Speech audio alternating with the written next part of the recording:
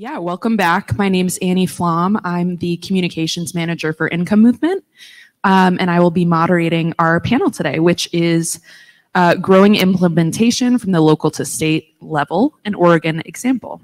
So first off, I just want to give another thank you to our sponsors, the Gerald Huff Fund for Humanity, the Humanity Forward Foundation, Aid Kit, and Steady. Continue to shout them out because we would not be here if it weren't for their support. So thank you to them. Also, just a reminder, this session is being recorded live on Crowdcast. So you can always, go back, watch it again if you feel like it. And you can find those links on the big conference website. So yeah, I just wanted to start out by saying I'm so excited that you all are on stage with us right now. This all kind of homegrown Oregon organizations doing incredible work in the state. And yeah, Woo is right. Woo is right. And Income Movement, we have, two members of our team based in Portland, and they've been doing, work in the past few months, kind of getting folks together, building coalitions in the direct cash space, and kind of economic justice organizations more broadly, just trying to get everybody in one room, in community, kind of sharing ideas, and, moving the ball forward on the work that we're all doing. So this is, I think, the third event in the last couple months with that coalition work. So we're really excited to kind of keep it moving and have you all here. So I'm now going to introduce our wonderful panelists. So Mary Lee, who's right here, is with Multnomah Idea Lab. She is the director of the Multnomah Idea Lab at the Multnomah County Department of County Human Services. The MIL seeks to positively change community conditions resulting from poverty and racism by practicing equity and human-centered collaborative design, seeking out critical thinking and research, and conducting applied research tests in the real world. So thank you for being here, Mary. Our second panelist is Matthew Ramuson from the Oregon Department of Human Services. Matt oversees the Youth Experiencing Homelessness program with the Oregon Department of Human Services, and he's been working in the state government with child welfare and self-sufficiency programs since 2009. So welcome, Matt. Angela Huff from Point Source Youth is enthusiastic and passionate about building capacity within communities in order to systematically provide marginalized youth and families with the tools and resources needed to thrive. She's worked with youth, families, and individuals experiencing homelessness for over 10 years, which is awesome. And then we have Cameron Witten from Brown Hope. At the age of 18, Cameron worked themselves out of youth homelessness in Portland and has spent the past decade giving back to the same community that was here when they needed it most. Cameron has been a leader in several movements for social change, served as the executive director of Q Center, and is currently the CEO of racial justice nonprofit Brown Hope and co-founder of the Black Resilience Fund. Awesome. And then we have two folks from the Oregon People's Rebate. First is Antonio Gisbert. Antonio is a former scientist and union organizer whose passion for economic justice led him to organize the Oregon People's Rebate, a people-powered statewide ballot initiative campaign to leverage increased corporate tax justice to alleviate poverty in Oregon through universal yearly direct cash transfers. So welcome, Antonio. And last but not least, we have Anthony Johnson, also from OPR. Anthony is a former criminal defense attorney. He's been the chief petitioner for 3 Oregon statewide ballot measures to reform the state's criminal justice system, leading the passage of the legalization of marijuana and more. He's currently serving as the political director for the Oregon People's Rebate. So welcome all of you. That's a really stacked cast we have here. So yeah, I'm just going to get right into some questions. So first wanted to get a bit of background on direct cash and kind of guaranteed income work that you all have been doing here in Oregon. So Mary, I wanted to start with you. So Multnomah Idea Lab has been distributing a considerable amount of cash during COVID via kind of a coalition of organizations that you work with. And you also kicked off a direct cash / guaranteed income pilot. So I'd love to have you tell us about those. Wonderful. Thank you. It's very wonderful to be with this group of amazing people, and a little bit distance from them because I have a mobility challenge right now. And very shout out to the folks who are watching us remotely. My name is Mary Lee. I use she or my name. I am Chinese American, and I work in the Mill, which is the Multnomah Idea Lab. And we are located in the Department of County Human Services. So I identify also as a proud bureaucrat, and I would invite any of my other bureaucrat colleagues here to also reclaim that. The Mill has been engaged in what we call unconditional cash transfer planning, dreaming work for a very long time. And the money that has come as the result of the pandemic has been an incredible opportunity for us. Specifically, I can talk about a number of things. The department under which I work, which is the Department of County Human Services, has embraced this concept of unconditional cash transfer in a variety of ways. 2 years ago, we participated with the CARES Act funding, about $3 million that we worked with approximately 39 community-based organizations to try to move unconditional cash, right? So unconditional meaning there's no requirement, you don't have to do anything, you simply are able to access it because you have the need. It was focused predominantly and almost exclusively in communities that identified as Black, Indigenous, or people of color. That was a self-identification. Brown Hope was one of our partners in that. And that pushed our organization quite a bit to think about unconditionality, right? Government is very easily able to give you money with conditions. If you do this, I will give you that. If you don't do this, you don't get that. And pushing our government systems to think about unconditionality is a really important piece of the work that needs to be done. This past year, we used ARP, American Rescue Plan, dollars to about the amount of $4 million. We expanded the reach in terms of our systems of care, working with both seniors and people with intellectual and developmental disabilities, in addition to our community-based organizations. And I'm really thrilled to tell you that next year, in the budget just got passed for the county, we'll be at close to $5 million of unconditional cash transfer out of our department. Now, you know, that's a multi-billion-dollar county budget, and we're getting excited about $5 million, and we should be excited about it. And I also want us to understand scale and scope. There are other unconditional projects that are happening in other departments across the county. Those are the ones that the Mill is directly involved in. So important things that we've learned over these last 2 and soon to be 3 years is that we can increase the unconditionality of the aid and the assistance and the money that we are offering as a governmental entity. There are lots of people who want to tell you you can't, and that's not true. We have used TANF dollars unconditionally. We have used this pandemic money unconditionally, and we certainly can use general funds unconditionally. It is a choice. It is a perspective. It is a practice that government certainly can adopt. The second thing that we've been able to do over this amount of time is to increase the amounts. When we started, we were talking about payments of $250.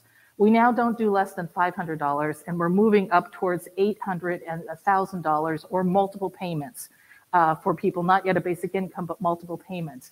The amount of money matters. The research shows that in families with children, an addition of $2,000 into an annual budget starts to produce all sorts of additional protective factors for the child and for the family. So increasing that amount to get to that level and above is really critical in terms of what the outcomes are. And we have also increased our breadth of engagement with organizations. We had not had an engagement with Brown Hope or other organizations prior to this moment. And it's not easy to get money. And Cameron will tell you this, it is not easy to work with the government to get this kind of resource. And we've increased our relationships, we've increased our scope. So those are some important learnings from that. The other piece that I think is exceptionally important to us is a project that we call the Multnomah Mothers Trust. And what the trust is a project where we are working with 100 African-American female-led households with children. And these households are in relationship with 2 nonprofit organizations in the community, the Black Parent Initiative and Women's First, which is a reentry transitions program. And the members of our trust, right? We're not calling them clients. We don't call them community. Well, we would call them community. We don't call them consumers. They're members of the trust. The members of the trust are receiving a monthly income that is unconditional, and they are also being compensated for their participation in a variety of design processes. And significantly, they are also in control of their own data and of their own experience. So there's no case management. There's no, I'm going to enter data for you. A family decides whether they're going to enter data, and we compensate them for it. So you enter your data in monthly in a platform that we use. You decide whether you're going to answer that question or not answer that question. You decide 1 month you don't want to do it, and we pay you for taking the time to share that information and control that information. So there's a lot that we have tried to take from our learning of the unconditional cash programs and put in here. And Cameron, I'm so happy to see you. And I want to give you this shout out.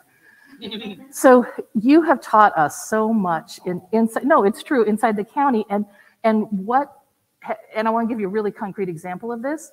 When you, I think it was at least a year ago, decided that you were going to use some of the unconditional cash that we had made available to Brown Hope to give Black families a day of rest, a weekend of pleasure, a weekend of joy, that went so deep into me. All of the contracts that we have now for the Mother's Trust have as a contract requirement that the organization support and uplift Black joy as an act of resistance. So it is written in the contract because you showed us that example of what that means, and to show up with revolutionary love in a contract. And I'm going to tell you, my contract processing folks were like, you can't measure that. You can't put that in there. And it is in there, and it's in there because of the example of you and Brown Hope and of many other organizations that we had the privilege to work with. So I want to say it's possible to work with the government. It's not always great. And and I work for the government, and it certainly makes a difference. I'm going to check on time. We're good? Okay. So I just want to say a few more things about what we've learned because it's important to me, and I'm so glad I got to do that shout out for you. I'm turning brown right now. Well, right on. I'm glad people got to hear and see that. This explicit focus on African American families and African American female-led households is super, super important. I think we get really confused about this general code language of diversity and equity, and that doesn't mean I don't care about my own community. It doesn't mean that I don't care about other communities of color. And when we understand structurally the basis of this the country's inception and organization in genocide and enslavement, and when we understand the systems that the government and our practices and investments continue to uplift and uphold, there is no other option but for us to focus within Black families and within the Black community. And that's a liberating thing to say. There are many people who say government can't say that. And that is another lie. It is not true. And so I want to encourage those of you who are thinking about this to be really focused and really specific in how you are thinking about basic income. We talk about basic income plus, right? The plus is the adjustment that should happen in a basic income project based on the actual wage and asset gap between white households and people of color households, right? So if the white household is getting $1 a month, the African American household should be getting $1.95, the Latinx household should be getting $1.90, whatever the actual gap is in wage and wealth and assets is what should be reflected in the basic income. So I want to put that out to you. And then I want to say, she's on fire. I think the last thing I want to say before I end, which is cash from the government helps meet basic needs. It's not great, but it does. It helps meet rent, it helps meet food, it helps meet utility. When we can be unconditional and unconditionally, intentionally understanding structures and systems, we gain so much more that we forget about, I think, when we think about the government and communities, right? We gain this access to self-determination. We gain an access to autonomy, and we gain an access to hope. And hope is a research-based component of change. And when we don't pay attention to these sort of secondary or soft types of consequences or results from the method in which we offer assistance to communities, we lose out, and I think we blunt the effectiveness. So that's my, yes, let's do more and more and more. Thank you. Wow, yeah, thank you so much. I can't even begin to pull out. There's just so much that you put out there that you heard the snaps and the love from all of that. So thank you so much for that. Yeah, and that's a great transition because my next question is for Cameron. So, I mean, Mary Lee went for me. Yeah. We still want to hear from you. So she knows more about our work than I do, apparently. Yeah, awesome. Well, yeah, so I would love to just hear from you, just kind of similar question, what Brown Hope is doing in terms of cash distribution as a part of the pandemic, and also kind of the pilot that you're kicking off shortly and kind of what that's been like. And yeah. Thank you, Annie. It's truly a pleasure to be here today. My name is Cameron Witten. My pronouns are he, him. All pronouns greatly appreciated and accepted. And I am the founder and CEO for Brown Hope, also the Chief Healing Officer for Brown Hope. And Brown Hope is a healing justice organization here in Portland, and truly is just a wild dream for healing. We know that all communities, but especially Black, Brown, Indigenous communities, are impacted by racism, not just on a systemic level, but it impacts our bodies, impacts our hearts, our minds, and our spirits. And so racial trauma is real, and we need interventions such as those that Brown Hope champions so that we have true racial justice. And the true racial justice comes with healing, that we're living our most vibrant and full lives. And yes, I want to see applause, and I want to see praise, and I want to see hope. Most importantly, we need hope that true healing is possible. We have to make that tangible. And so for Brown Hope as an organization, I think a lot of folks, we talk about healing. And what we've done, which is apparently so revolutionary, is, healing isn't that complicated, people. And so for us, the idea is that healing is accessible. Our ancestors have been doing this since time immemorial. For some reason, we like to junk things up and make things complicated. And the revolutionary idea is to go back to our roots and find the healing that is encoded within the wisdom of our bones. And so 3 big things that we do as an organization.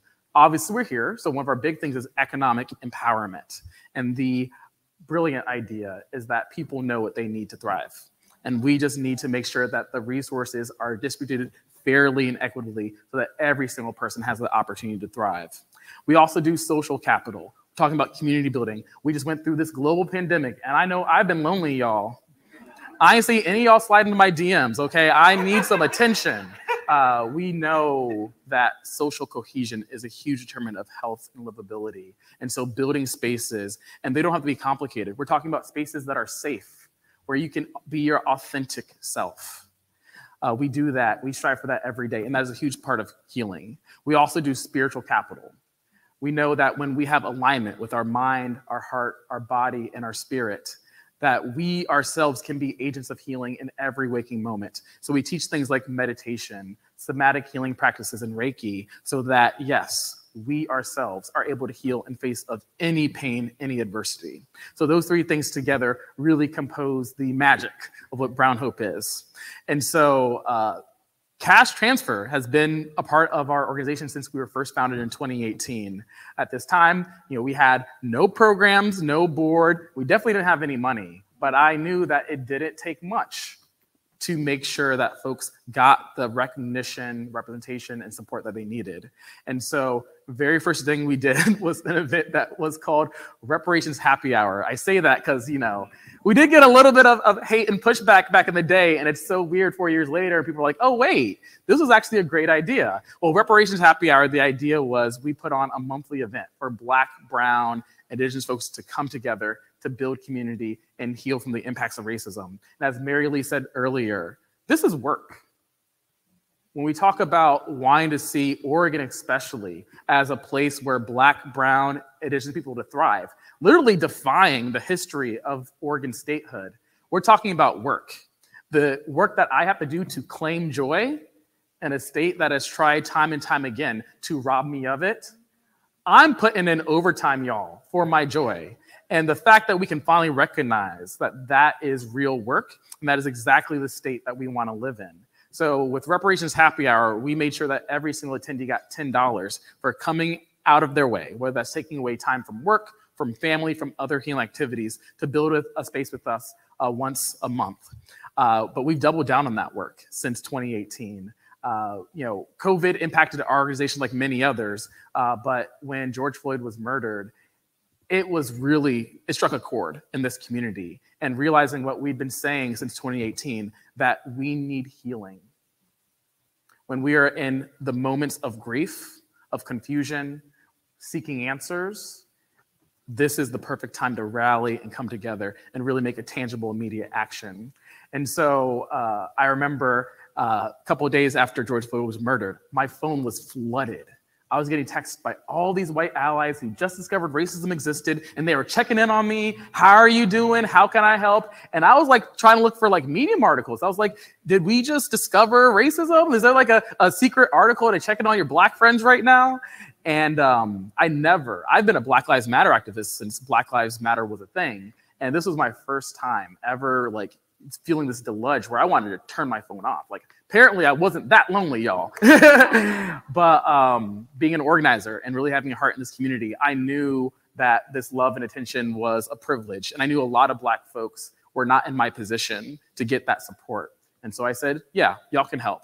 Here's my PayPal, here's my Venmo, here's my Cash App, and don't worry, I will get this funding to folks who need it. A month later, we had raised over $1 million to the Black Resilience Fund.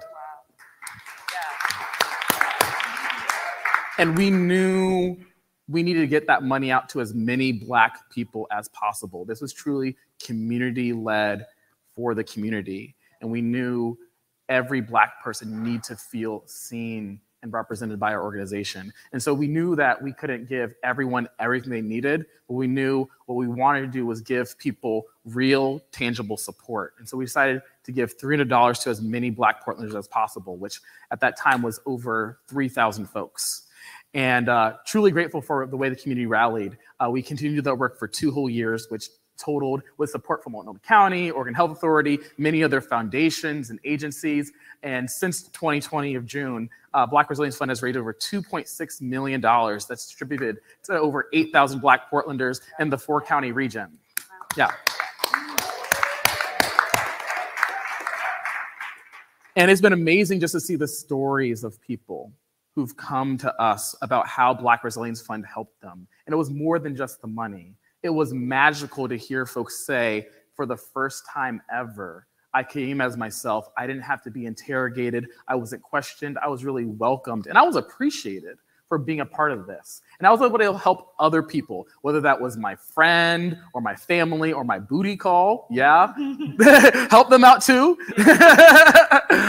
People who were just helping others. And that was the beauty of it. It wasn't about Black Resilience Fund being generous. It was this community being generous to itself. And so really seeing us turn from a place of fear and competition to collaboration and love. I want to see more of that. And that's the beautiful thing about basic income. We're not fighting and questioning and judging and not trusting. We are actually showing that we're here because we care and that we're all headed towards the same goal. And so 2022 is coming up. We're dealing with a new year with a whole new slate of issues. And we know that Black Resilience Fund was created in the height of COVID. And our definition of resilience has to change as the dynamic in the society changes as well. And we know that the road to recovery from COVID-19 is going to take many years. That's what we're here for. Black Resilience Fund was here to make a lasting impact. And so we made a decision to transform the fund this year into a 3-year basic income model. And the idea is that we are going to be giving up to $2,000 a month to hopefully 50 Black families in our first cohort. And this is for folks in Multnomah County. And again, no strings attached. But we also decided that this is a village building model. And so we do have monthly social gatherings for our participants to be a part of. And the dream is not only do you leave this 3-year program with financial stability and money in your pocket, but you're also leaving with best friends. And so we are very, very excited to see this revolutionary dream come to Portland. We know that basic income works, and we want to see not just Multnomah County, but statewide, us really seeing the second we take that initiative, that we can see transformative change. And so we're also just going to be spending a lot of time doing our impact work, doing our focus groups, doing our data work, because we do believe that this is the work that's going to change the game in Portland and beyond. And I'll just stop there because you know, me and her, we could take this whole session. I know. I want to thank you so much. We got a big panel, so I just want to make sure everyone gets a chance. But yeah, I love what you were saying and just about the way, you know, Brown Hope is kind of reframing what people deserve. I mean, I think that's why we all love, you know, direct cash and basic income. It's not only, you know, helping people have a floor to stand on in just kind of a most basic way, like people should deserve to be alive and not live in poverty, but it's also this radical reframing of what do you deserve? You know, do you deserve space for joy and space for community? And yes, we say yes, obviously, and you know, the space to heal. And I think that's so beautiful to center those things in your work along with the cash. So that's awesome. Okay, so I want to now pivot over to Matt and Angela. So the Oregon Department of Human Services and Point Source Youth have teamed up to launch a pilot. So I would love to hear kind of the origin story of that, the collaboration. And just take it away. Can you hear me? Is it coming out? Okay. Let me redo this. Is that okay? I'm just going to hold it. It'd be kind of awkward, but so my name's Matt Rasmussen. I use he, him pronouns. I like was said, I work for the Department of Human Services. I'm a state government employee. It's really weird to have multiple state or multiple government people talking about basic income at the same time, but kind of an exciting venture for me. So just a little bit of background on my program in general and how it led to this pilot that we're embarking on. So my program, the Youth Experiencing Homelessness Program, has been in state government since 2012. It was a half-time position for the first 6-7 years. It eventually went full-time position in 2019. The budget has increased since that time, but we're still operating currently on a $3 million per biennium budget for all youth-specific services through state government. So it's a little small, all things considered. So what we do with those, what I do with those grants, most of the money goes out in grants to providers that provide job development or mentoring services for young people, provide street outreach, drop-in services, and also shelter. And through the conversations, I mean, this is not really rocket science, but one of the challenges has been housing specifically for young people. A lot of young people end up getting stuck in a continually revolving system, whether that's through a state-funded shelter or a federally funded shelter, is that young people are coming in and then they reach a certain threshold of how long they can stay there, and then they have to leave, and then they have to come back in again. And really kind of the discussion about, well, how do you get young people out of that cycle? How do you do that? And really the answer is there needs to be youth-specific housing. Like there just needs to be.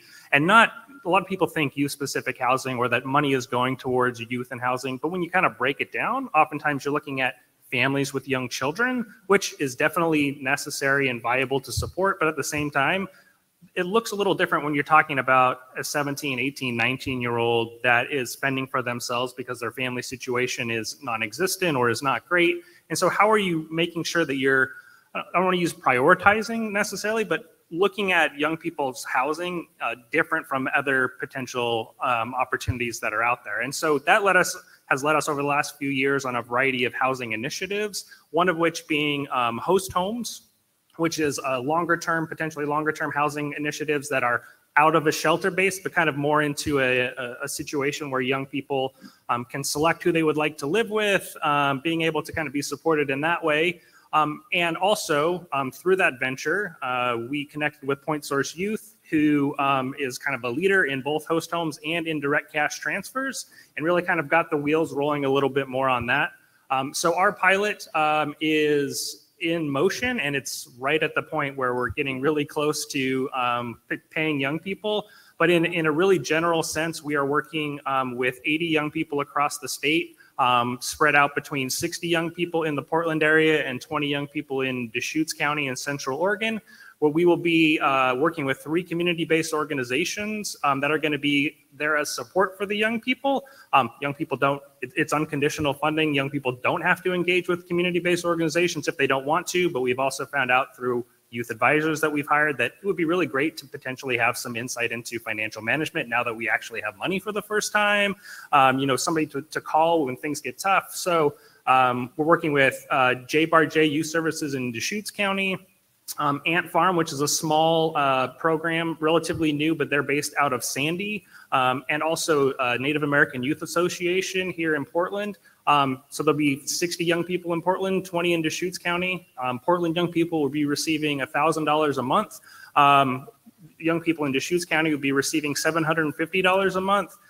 Both of those are based off of about 50% of fair market rent. And they'll also be able to take a one-time $3,000 payment that can assist with certain expenses that can come up, such as moving expenses. You know, maybe they need to pay down some bills or need a car for work or whatever. So we are, again, we're at that part of being able to do that. And it's just really an exciting prospect of being able to put youth in the driver's seat. I used to work in child welfare, and child welfare services, while great and necessary, I worked in a teen unit, and it was very much a transactional relationship a lot of the times, that a young person needs to attend a certain number of classes or meet with their caseworker a certain number of times in order to maybe be able to receive certain funding opportunities.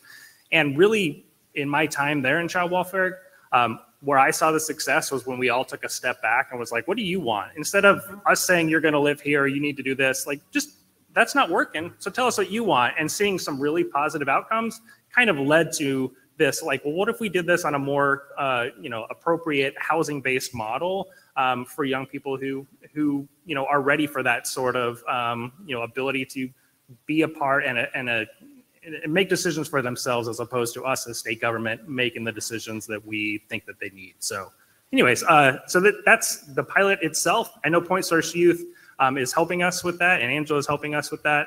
And I'll maybe let her just talk about Point Source Youth in general and the work that they've seen in this sphere across the country. Thanks, Matt. And I'm assuming everybody can hear me okay? All right. So I am an associate at Point Source Youth over our programs team, and I particularly work with direct cash transfers as well as rapid rehousing. So I come from a rapid rehousing background where I did that for roughly 10 years. And so direct cash transfer is fairly new for me, but I'm based in Georgia, and we started a direct cash transfer on a small scale there. And so now I get to go to communities and learn about what they're doing and kind of advise a little bit about direct cash transfers. So I am super excited to be here today. It's important to me to be here, and I'll tell you how important it was. Today is my 15th anniversary. But it was important enough for me to come because I'm a huge advocate for direct cash transfers, particularly for our young people. And so one thing that Matt has kind of given you an overview of what the pilot looks like. One thing that I wanted to just kind of highlight is the fact that we have youth consultants that are there every step of the process. So they are there, and I mean, from helping with the organizations, helping every phone call that we have, every meeting that we have. They're part of the hiring process for the staff. They are part of every decision that's made, the script that is being used, the orientation, everything that we're doing. We are utilizing the youth and paying them for their wisdom and their experience. And I'm not talking about minimum wage. I'm talking about a consultant's fee, a full consultant's fee, over $100 each hour for their advice and for their wisdom that they're bringing to the table. And so that's something that I always like to highlight because I find that that's very unique. I find that there's a lot of organizations that when they ask youth into the room, they expect them to just come for a gift card, or they expect them to come just because you should. But we really are using their expertise. So I love the fact that we're able to have them in the room on the calls and actually leading us in this entire effort. And so one thing about the project as well, outside of just the money, is the supportive services that go along with it as well. And nothing is mandated, but we do offer, as Matt has said, financial empowerment, which is major. Housing navigation, which is a huge task in itself. And so being able to navigate fair market rent and increasing rent. And what if I have an animal? What if I have this situation? How do I advocate for finding housing that has air conditioning, which is completely unique to Portland? For me, I'm from Georgia, and so like I expect everybody to have air conditioning. So a young person actually brought that up in one of the meetings and said, you know, we also need to be intentional about helping them to look at the amenities that are offered, like air conditioning. I'm like, what do you mean? You know? So, but being able to have those conversations as well as just overall case management as well. One thing I also wanted to mention is that the eligibility is open. I mean, there's nothing to be eligible, be a young person that's in need, which I love. But we did have to do some work in order to see how do we get down to those 80 slots that were mentioned. And one of the things that the community has come together to say they wanted to look at is who is falling through the gaps right now. And so there is an emphasis on LGBTQ, Two-Spirit, BIPOC, Black, Indigenous people of color, youth that don't have documentation, all ranging from 18 to 24 years old. And so those are the ones that will get preference, if you will. I don't like the term priority either, but it's like, I can't think of a better word for it right now.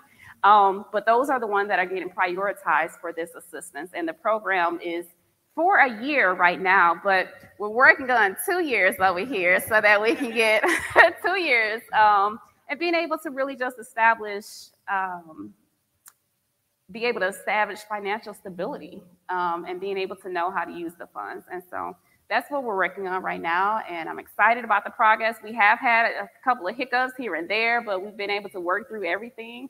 And this is my first time in Portland and my first time in Oregon as a whole. And one of the things that I wanted to do while I was here was to see the communities. And so I got up this morning, about 3 o'clock this morning. I drove to Bend and spent the morning in Bend to see what was going on over there. And I can tell you, like, each community is so unique and there's so many unique needs. And so I think that what I love about direct cash transfer is it allows each individual young person to do what they need to do, regardless of what community you're in, regardless of what situation you're in, regardless of what you look like, regardless of how you identify, you're able to take the funds and do what you need to do with that. So, yeah. Thank you both. Yeah. Yeah, no, I think it's absolutely incredible the way, you know, both of your organizations are emphasizing young people know what they need just the same as adults do. You know, Absolutely. There shouldn't be this kind of patronizing, oh, you know, we're the adults, you're the children. We, you know, get to decide for you. I think it's incredible that that's being really emphasized in your work. Yeah, amazing. Yeah, thank you. So yeah, we are running a little bit short on time. So I just want to make sure I can get to you two, and then I want to save a little bit of time for questions if we have questions coming through.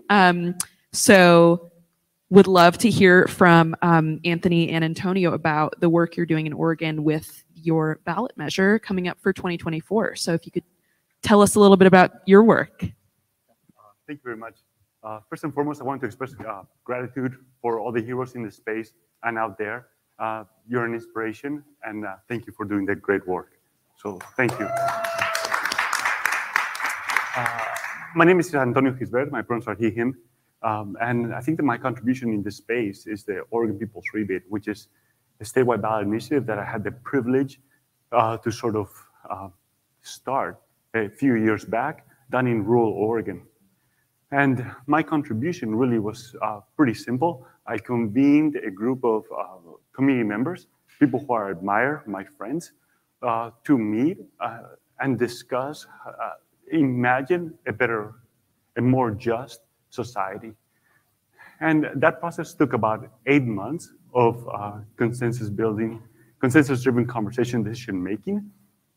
And the end product of that was 4 pages of legislation that we call the Oregon People's Rebate, that we are now trying to qualify for the November 2024 general election here in Oregon.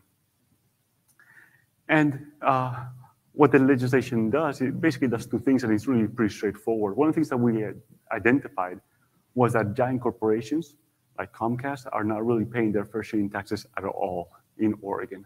In fact, the minimum corporate tax rate for these giant corporations in Oregon is less than 1/8 of 1%.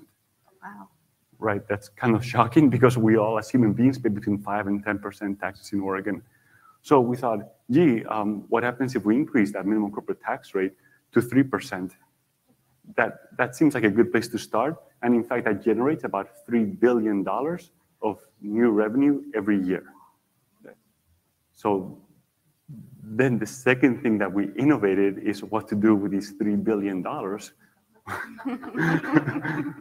which you can probably imagine that we decided to rebate that money to every Oregonian. Thank you. So a couple of things about that is super important is that the only requirement is to actually be an Oregonian, and we define that as somebody who spends 200 days in the state, at least 200 days in the state of Oregon. So that means that, and we were explicit in including as recipients, as eligible recipients of the rebate, everybody regardless of age, income, or status.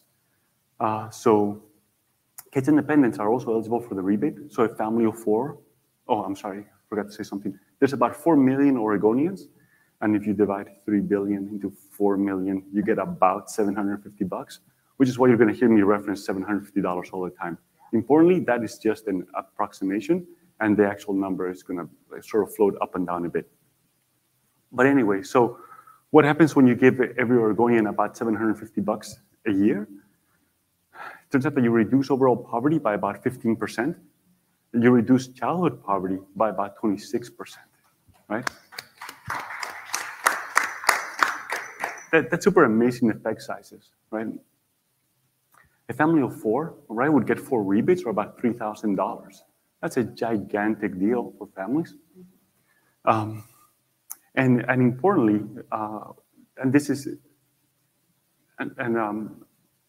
so minors and dependents are eligible as well, but so are our unhoused neighbors, incarcerated folks, and undocumented folks. And it's super, super important that we be explicit when we do this work in making sure that we that we actually write in our moral intentions in this law. And so that process was super interesting and kind of beautiful to figure out how it is that we can provide a rebate to really to everyone. So we can all be equally deserving of the the dignity that we all internally possess and own. So that's pretty cool. The fact that we are so universal. Thank you. And I completely lost my train of thought. That's okay. But basically, that's what we're trying to do. We're just trying to make the world a better place this way. Yeah, and I can thank you. Antonio. And Anthony Johnson, I can piggyback a little bit. Antonio has stated my work has been in criminal justice reform, and my work in that realm started as a racial justice issue. Seeing my Black friends in college treated more harshly for drug offenses like for cannabis, and learning more about the drug war and seeing how that impacted communities of color. And so working with Antonio to bring some economic justice to our economic system has been a true honor. And it's a true honor to be with people working in this space, learning from people in this space. And what Antonio's touched upon, we don't have oil here in Oregon like Alaska does with their Alaskan dividend fund, but we do have corporations like Comcast that are making record-breaking profits while working class people, everyday people are getting squeezed more and more and having it harder and harder to make ends meet. So let's have them start to pay their fair share, spread that money around to everybody, and let's uplift everyone across the state. That money goes right back into our local communities. And so you can use that money to support your local coffee shops, your local businesses, your food carts. If you don't need the money yourself, donate it to Brown Hope, right? And so we can, we can utilize those revenues to uplift everyone. And I think we can learn a lot from the drug policy reform movement and how local pilot projects, ballot measures can build success upon success. So before Washington, California, Colorado, Oregon, legalized cannabis for adults, Seattle passed a law enforcement priority measure. San Francisco passes a measure. Denver passes a measure. And people learn that these measures are successes. The sky doesn't fall, and we get to keep people out of prison. We get to, uplift everyone. And that's why these pilot projects are so important. And getting the word out is so important, because you run into people who think when they hear about universal basic income and concepts like that, it seems like it's this radical idea that in some ways is ahead of its time. I'm guilty of that as well. When I first learned about universal basic income, I was like, that doesn't seem like it can work. But then the more you learn about it, and you learn about pilot projects in Stockton and New York and what Cameron's doing and other people are doing across the country, you see that works. We've seen it nationwide during with the COVID stimulus payments and the child tax credit. You get to uplift everybody, keep kids out of poverty, and of all the things the government spends money on, having fewer hungry kids seems like a good thing to spend our money on. So let's just keep doing this work, and we can build upon our success. And it's really just an honor to be here with everybody in this space. Awesome. Thank you so much. Yeah, and after hearing from all of you, I just think it's, just so moving. I live in Texas, so it's a bit of a different environment there. But it's just absolutely incredible to hear in how many different ways direct cash is being used in this state, how many millions of dollars are being given back to folks, and, through different lenses, through youth homelessness, through, with kind of, thinking about criminal justice reform and all of that. I just think and it doesn't always go by the name of guaranteed income too. Sometimes it's just, stimulus payments, child tax credit, even mutual aid, there's a lot of different terms for it. But the bottom line is that direct cash works, and it works on a lot of different levels. So it's just incredible to see all of the work that you're doing to kind of get the word out. Sky doesn't fall. It works. Amazing. So I just wanted to open it up to audience questions. We have a bit of time left. So also people in the audience, feel free to come up to the mic, but we have some questions from the people at home as well, so we can have those. I will start with something a little basic here from Madeline on our virtual platform. She asks about unconditional and universal. She says here, unconditional is the same as universal, so people who don't need a UBI get it unconditionally. Anyone want to take a stab at helping the audience understand that difference? Well, I would say like universal means it goes to everybody. It's universal for everyone. And unconditional means there's no strings attached. So you could have universal basic income, but be conditioned on various things. There are some pilot programs that make people take or that have been proposed that make you take a financial class, or you have to, stay out of trouble, or you have to do various things, take a parenting class. There's conditions, there's strings attached to that revenue. Unconditional mean you get it no matter what. And, so it's treated like a public good, like everybody can go to the public library. Everybody gets to utilize this, and it's unconditionally, and there's no strings attached to it. And if I may add to that, it's super important that we be very careful and be very, just careful when we use this label. So for example, in the US, we technically have, or you will hear talk about, you'll hear the idea of universal suffrage, as in like that everybody can vote. But in fact, not everybody can vote. That's right. And so, please, I implore you to define your terms. And if you really want to make something universal and unconditional, you gotta say so. Like, be very explicit about it. Antonio, I would just follow on to say, I avoid using the term universal attached to the discussion of basic income for some of the reasons that have been said. I think it's not a healthy framework for our work to be organized under. The unconditional, thank you, Anthony, for that great discussion. The unconditionality speaks to the uses and the self-determination of it. It's that crazy poster of the kids at the ball field, and there's the fence. I abhor that picture, right? And so people think, well, if we just give some of the kids boxes and, fill in the hole that the other kids, right? Like, tear down the fence. Just get rid of the fence. Do things that are much more targeted. And John Powell's work that many people are familiar with, this targeted universalism. I don't talk about universal basic income. We talk about basic income and this concept of basic income plus that is titrated to the real incomes of real people, particularly Black, Indigenous, and people of color. If I could just jump in real quick to talk about that picture. I don't know if you've seen the latest one. Oh, no. Where now they show the people actually participating. And that's something I thought was just powerful because you're not just observing, but now you're actively participating. And that's what we really want to get towards. And that's really why I think I advocate so much for youth to be involved in every part of what we're doing. Because we don't want to build it for you. We want to include you. We want you to make the decisions, and we're just along to help. So I love that. The picture that you talk about, I know exactly what you're talking about. I've seen like probably about 5 different variations of it, but I think that one was the most powerful one to me. I'll have to look that up. Yeah. Awesome. Thank you all. Would you like to ask your question? Yeah, Joshua Miller, student at the University of Chicago with the UBI Center. I'll just a side note on the picture. With the baseball analogy, eventually there's no more home runs or no more 9 players on each team. I feel like we got to find a new sport, maybe marathons.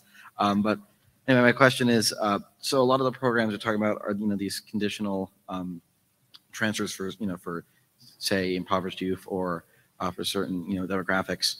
These are kind of localized, obviously. This point of the session. So my question is, how do you take these community-based programs that focus specifically on certain demographics or on community building exercises, community building as a way to fund or manage the program, and look into scaling them up, because obviously the hope is to not just have this in a certain city, community or state, but to help achieve maybe in Oregon a gross receipts tax to fund the rebate my work, but like across the United States, how do we get at risk youth across the United States to make sure they have housing or cash transfers or things like that? How do we scale up these programs and make them manageable on that level?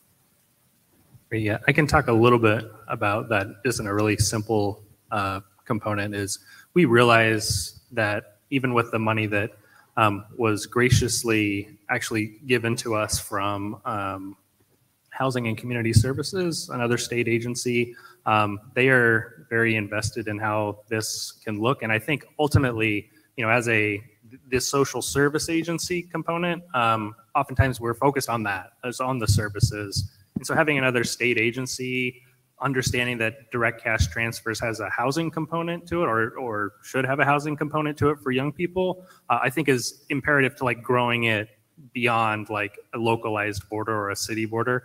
That being said, also within that, we're kind of operating that while we want to use direct cash transfers as housing, that as the service delivery agency, that there can be benefits outside of just housing for this, really trying to focus on showcasing what a young person's whole physical self, mental health self looks like when they have access to cash, when they have to not worry about where their next meal or how they're going to pay rent or where they're going to stay or how many days they have left in shelter before they have to leave, or hey, can I go out to dinner with my friends and not have to bum money off somebody?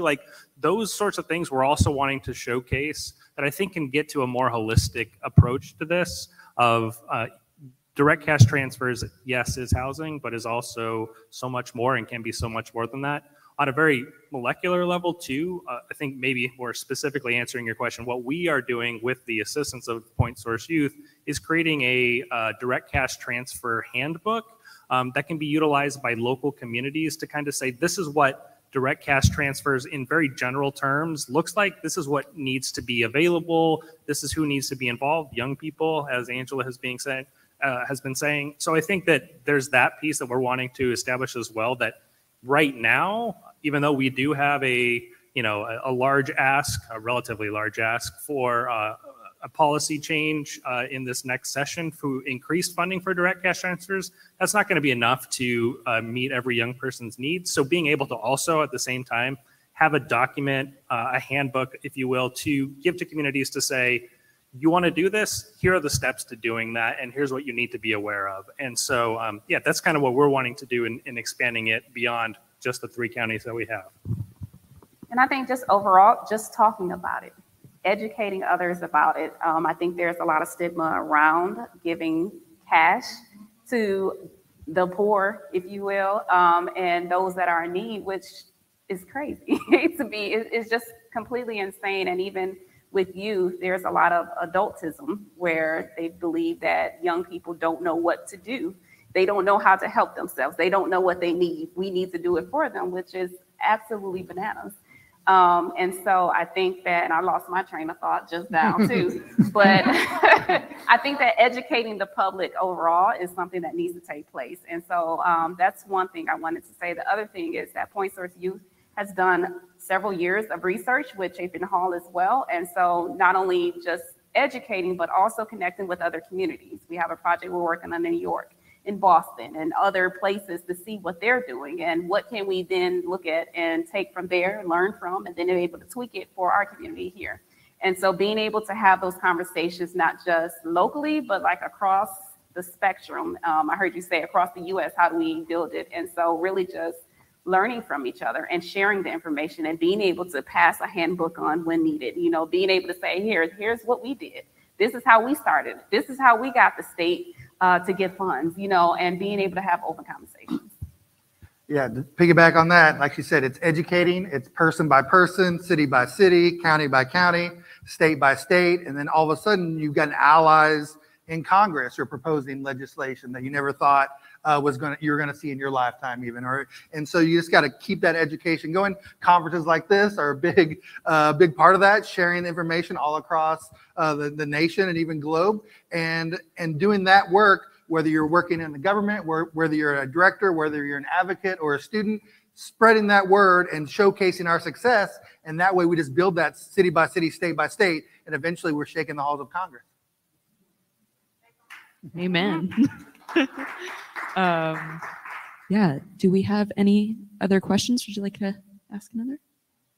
Yeah, hi. Thanks for the presentations, Max Gennis from the UBI Center and Policy Engine.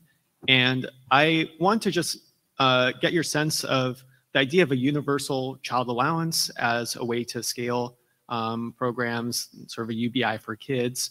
And given the context that, as you've seen, a lot of these existing assistance programs tend to target families with children. So there's a lot of interest, a lot of appetite for it, and it can be scaled. Yeah, I mean, I think, you know, the UBI overall, as Oregon's pursuing, is really interesting as well. I would also be remiss not to mention that my friend Nate Golden is actually running a nonprofit called the Maryland Child Alliance, which is advocating for a universal child benefit in Maryland. So just wanted to get your thoughts on the political tractability and sort of the promise of an idea like that.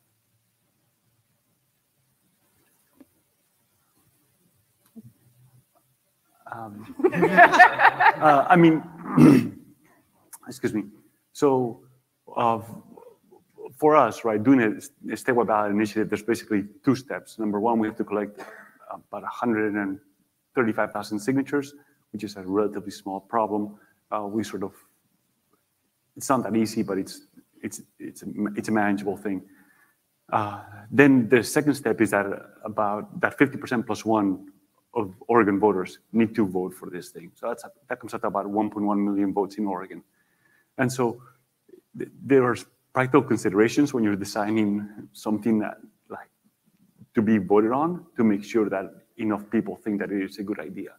And so that definitely colored some of the choices that we made, because it's in front of our mind.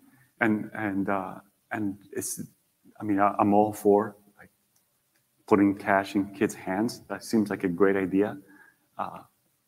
And how to make that happen is, there's many ways of doing that. But using a political process, it has its pros and cons. You know? I also think it's a brilliant question to talk about. I appreciate you for bringing that up. And I also think a lot about what, you know, Mary Lee mentioned earlier about targeted universalism. And, you know, we can go all day looking at all these demographics, and we know that we need basic income in this country. And so I think it's important for us to look at it from multiple angles.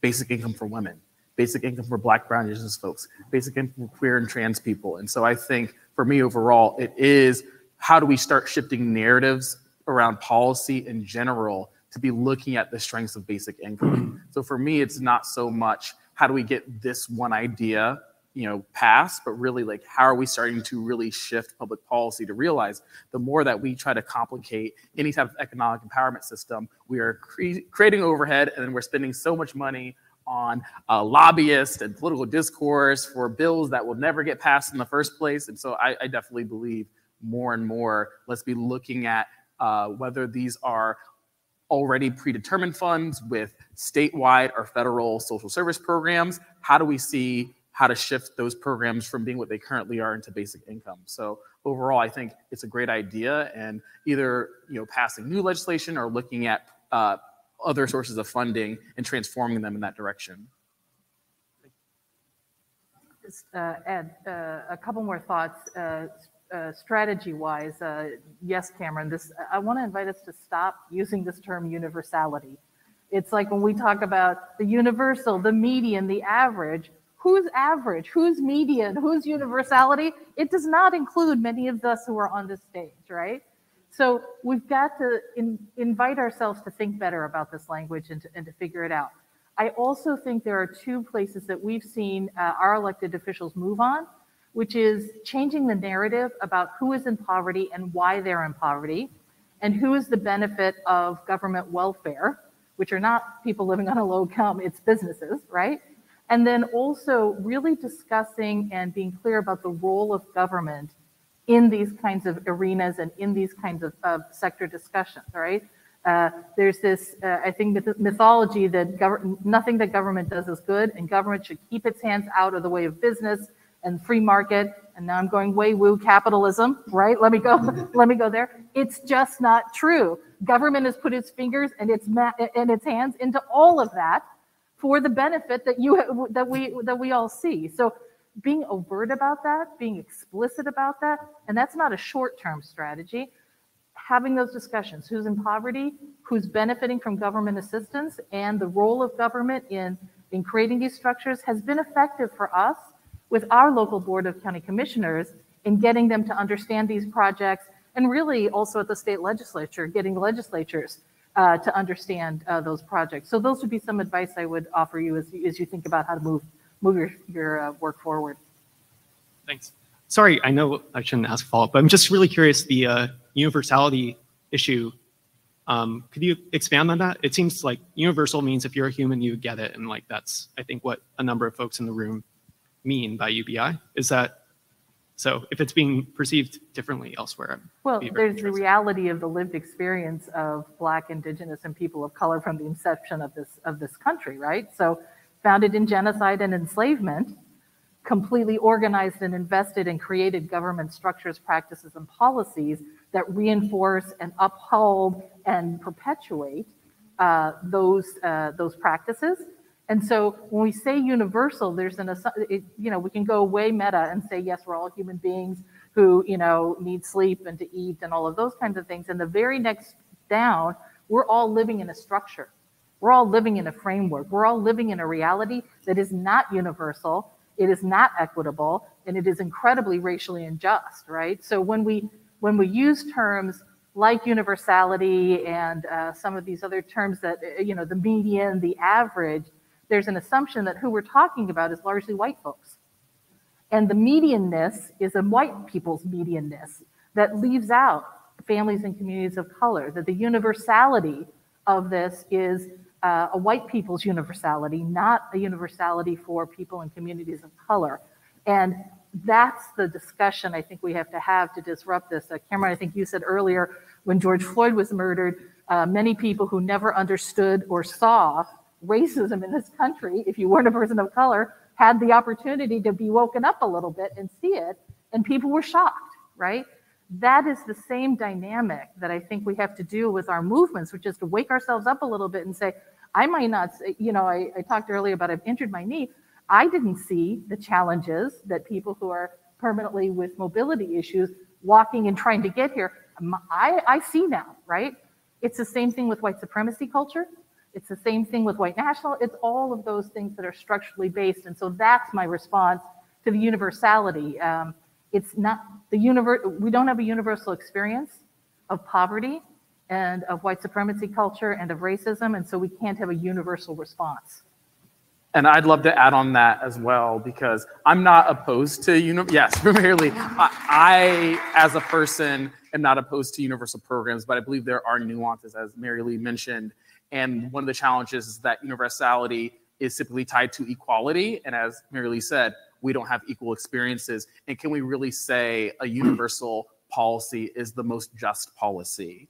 And from my perspective, most universal programs are approached and introduced out of political convenience, because if we say it's universal, well, this country is based off of principles of freedom, equality, and it's something that we know that we can get folks who might be opposed to something that is more targeted and just to actually like it because they might get something out of it. I think for a justice-focused organization, we are really trying to do what is right, not just what's convenient. And so I believe that universal programs are a step to more just programs in the long term. And the question really is, looking concretely, is that universal program the best avenue? Because there might be better avenues than just making it apply to everyone. It does depend on location and geography and time of day and what's the current events.